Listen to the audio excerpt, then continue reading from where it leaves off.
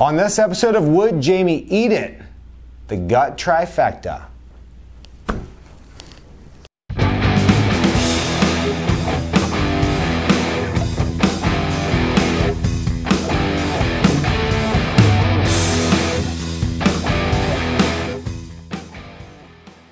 Come on.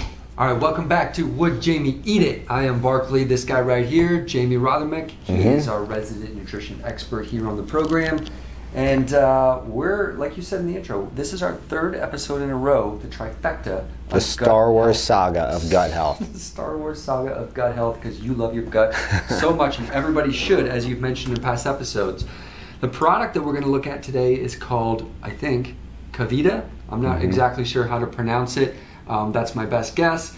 But there has been, the reason this product came up, and I know I've encountered the same problem that some of your clients that you've mentioned have encountered, and that is confusing this for kombucha. Yes. Because typically it is marketed or set in the same section in the grocery store as kombucha. Yes. So maybe confusing, but tell us you're good, any challenges about it, and whether or not it's something that Jamie would eat. Okay.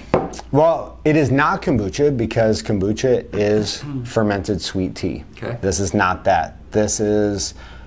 It's fermented, but it starts with a filtered water. Okay. The good is it has live cultures. It is fermented, like I said. The one thing I really like about this product is it contains apple cider vinegar as an ingredient. Okay.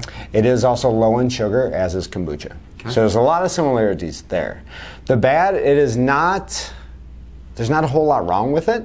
Again, I think just like we mentioned last week with the Tiana product, is people use it poorly or in the wrong manner. Right. A couple of my clients I noticed were sipping on this throughout a workout for hydration, and it will hydrate you, but by the time that workout is over, you've just drank 2 servings of probiotics, which may mess up your stomach a little bit. Okay.